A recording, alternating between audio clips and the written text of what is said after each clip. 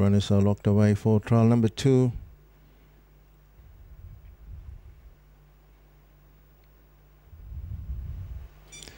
The starter presses the button. They are racing. Jockey King a bit slow to begin. Kita Teamwork jumped out well, followed by Harvey Wallbanger. Baha rolling forward. Awana close up fourth, and 3 lengths in the last place comes Jockey King. The cornering at the 750 meter mark, and Kita Teamwork just has it by half over Harvey Wallbanger.